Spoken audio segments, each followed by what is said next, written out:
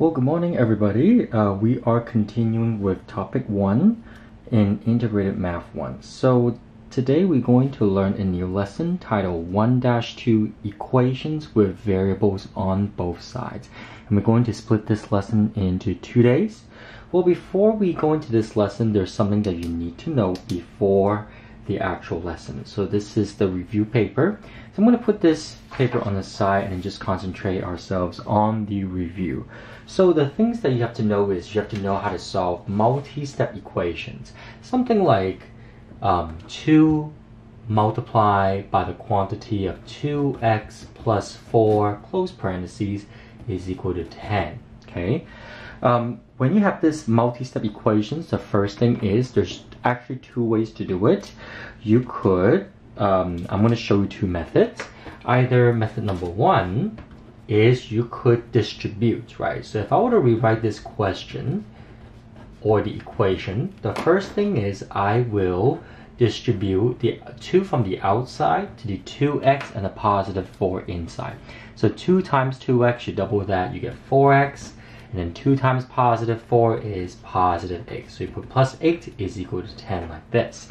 Then from there it becomes a 2-step equation. So you subtract 8 on both sides because it's positive 8. So I'm using something called subtraction property of equality. So I'm just going to write it on the side. Subtraction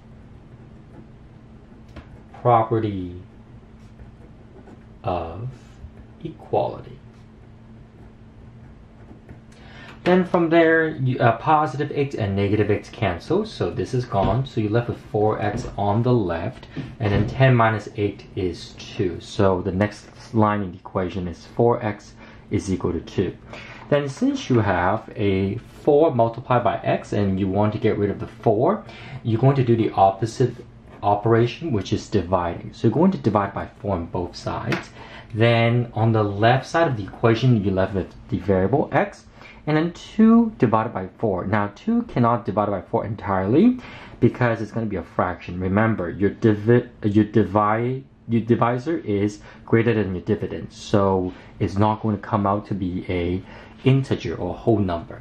So you're going to write 2 over 4. But then you're going to check to make sure that you're able to simplify or reduce the fraction. So 2 over 4, when you reduce it, it becomes 1 over 2. That means x is equal to 1/2. I would prefer you to write your answer as a fraction and not a decimal, unless the question itself, the problem itself, originally starts with decimals. Otherwise, you leave your answer as a fraction. Well, that's the first way to do it. Well, your second way is this. Let me recopy the problem.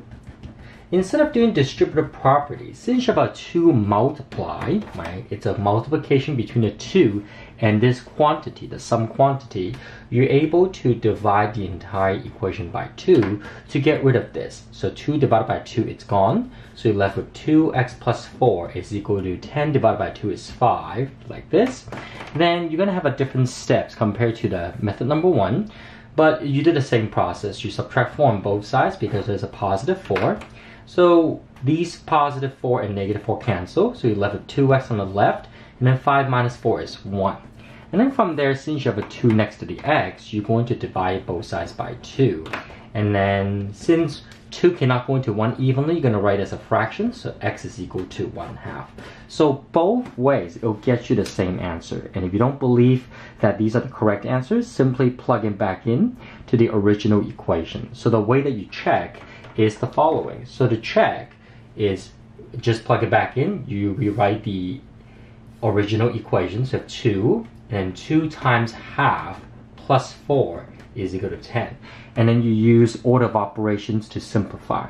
So half of 2 is 1. So you have 2 multiplied by 1 plus 4 is equal to 10. While 1 plus 4 is 5. So 2 times 5, it does equal to 10. So everything checks out, everything works perfectly. So that's how you could check your answer to the equation. Well, now we're getting into the lesson. The title is 1-2 Equations with Variables on Both Sides, and this is day 1 of the 2 days. So it's going to be very, very similar from the equations that we have seen, except that you're going to see letters on both sides of the equations. So let me give you an example. example 1. Maybe I should use blue. So let's say in example 1 you have something like 7x plus 3 is equal to 5x plus 14 minus 5. Well, you have this equation. If it makes you feel comfortable, you could draw a line, a divider in the middle of the equal sign, but you don't have to if you're able to do without it. So first you check, are there any like terms that you could combine on either side of the equations? Well, on the left side I see 7x plus 3 and there's no like terms, so I don't have anything to simplify. But on the right side I see that 14, positive 14 and negative 5 are like terms. So therefore you're going to combine it, so you keep the left side the same. And then the right side you do 14 minus 5 and it'll get you 9, which is a positive 9. You notice that there are two x's. There are x on the left and an x on the right. One of them is 7x, the other one is 5x. Well, here's the news for you. Not only that you could add or subtract numbers on both sides, you're able to add or subtract terms on both sides as well. You could add or subtract letters or the entire term. So between the 7x and 5x, I would prefer you to make your work clean or cleaner. I would subtract the smaller coefficient. So between the 7x and the 5x, the smaller one is 5x. So I'm going to subtract 5x on both sides. So minus 5x like this. Then the 5x and negative 5x will cancel. So if 7x minus 5x, you're left with 2x plus 3 is equal to 9.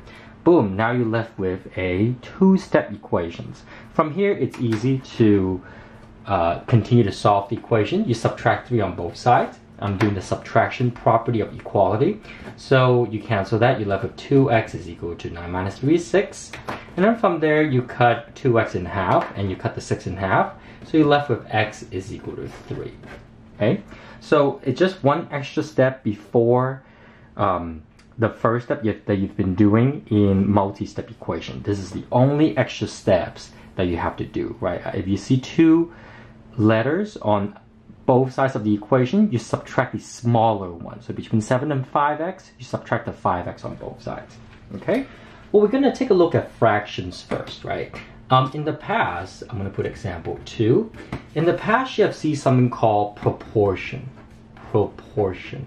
It means a fractions equal to a fractions. That's the meaning of proportions. Something like this. If you have 9 multiplied by the quantity of y minus 1 all over 3 is equal to 6 multiplied by the quantity of y plus 3 all over 10. Well, I see that the left side is a fraction, a very complicated fractions, and on the right side is also a very complicated fractions. So there's two ways to do it. If I were you, I would first get rid of the parentheses by doing distributive property like this, right? And you're going to do it on both sides of the equations at the same time. So the left side is 9y minus 9 all over 3 is equal to 6y plus 18 all over 10, like this. Then now that you have no more parentheses, in the past you learned that if you have a fraction equals to a fraction, you're going to cross multiply. So I'm going to put an x in the middle of the equal sign. So I'm going to put 3 multiplied by this on the left of the equation. So you have 3 multiplied by the quantity of 6y plus 18. And then the other side you're going to do 10 times this quantity, which is 10 multiplied by 9y minus 9 like this. Okay? Well, unfortunately, you have to do distributive property one more time. So you're going to multiply this and this, right? So you do one more time. So 3 times 6 is 18y. And then 3 times 18, I have no idea. So I need to use my calculator. And let's see. So that would be 3 times 18, and which is 54. So the answer is 54. Okay. 54.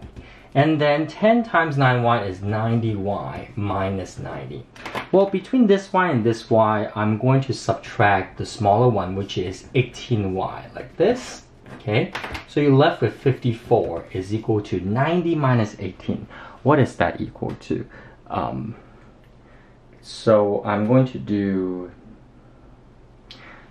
So on this, I'm going to do what's 90 minus 18. Oops, I pressed it incorrect, which is 72.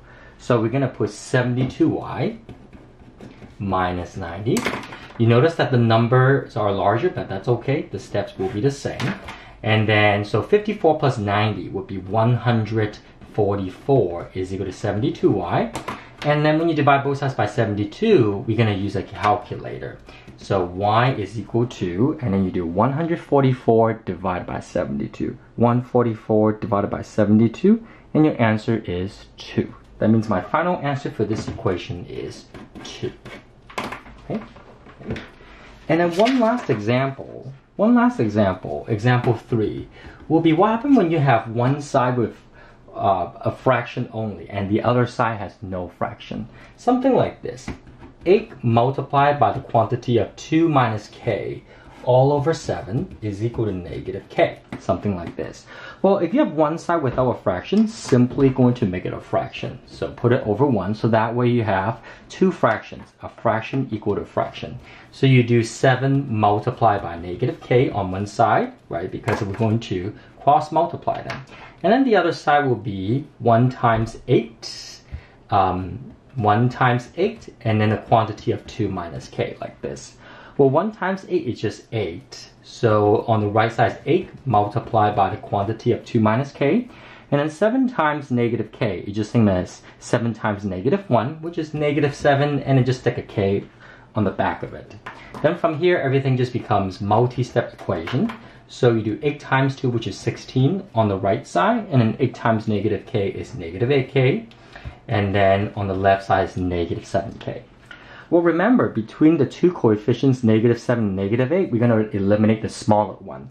We know that negative 8 is smaller than negative 7, so we're going to eliminate that by adding 8k on both sides, like this. And then when you cross it out, negative 7 plus positive 8 is just 1k is equal to 16. Well, 1k equals to 16 is just equivalent to saying k is equal to 16. So this is all that you have to learn for the first day of solving equations with variables or letters on both sides. Thank you. Hey everyone, so to get to your homework, first you go to my CNUSD website and then you click on the top of the page, my CNUSD, to log in. Well, you're going to type in your username and your password. Well, in this case, your student ID and your password. Then you go on to resource. I think for you guys it's resource. And then you go to a place called Pearson Savas Easy. Pearson Savas Easy. I'm not quite sure how you say that word, but it's Pearson Easy. Click on that. And you get to this pop-up page. And you're going to click on your class textbook. So you click on this right here. This is called Envision Integrated Mathematics 1 2009 Common Core. You click on that, a new window pop up again, and you see 3 different colors. The green color is your online textbooks. I teach from this textbooks, so if you don't have a copy, an actual copy, you could always go to here and click on the appropriate sections that we're teaching. But to find your online homework, you look at the reddish, orangish box in between, in the middle. It's called classes. So you're gonna click on here, click on classes, and depending on which period you're in, there will be new assignments here. So you're going to click on the click into the assignments, and then do your homework, and then that's it. Well, inside the homework, there are problems for you to work on, which allow you 3 attempts before they give you the final answer. So for example, for this problem, if you accidentally got a wrong answer, it'll tell you keep trying. Then you type in another answer, and if it's wrong, then it'll give you one more chance. And the third time that you got it wrong, it'll tell you the answer right away. So, but you could always get help by viewing an example on this part of the feature. So it'll tell you what to do step by step, step by step, step by step until the final answer. So you could always refer to the question, help view an example, or you could use help me to solve this to actually work it step by step. So there will be more answer boxes for you to fill in, but at least it will help you on your learning. Now for this problem, what do you do when you get it wrong, right? So to get a point or to get scores on that homework, then you click on similar questions and you keep practicing until you get it right. So if I were to click on similar questions, you notice that the questions changed. It's different from the previous one. So let's say this time you got it right. Let's say x is equal to 5, right? Well, if you got it right, it will tell you well done, okay, and then you move on to the next problem. So we click on next to move on to the next problem, like this. And once you finish all the problem, I believe the next thing is for you to make sure that you answer all the questions. If there's anything that is not answered, make sure that you go back and look at it like this, right? So this is not answered. But let's say assume that if you finish your all of the questions on your homework, then you go to the bottom, I believe. Oh, actually, this button right here says submit my work. So you click on it and then boom, I only got 3% just because I only answered one question correct, the rest I did not answer. So in order for you to get at least 80% or any good scores, make sure that you answer every single question and it's correct, not incorrect, for you to get as many points as possible on your homework. If you have any questions, please contact me.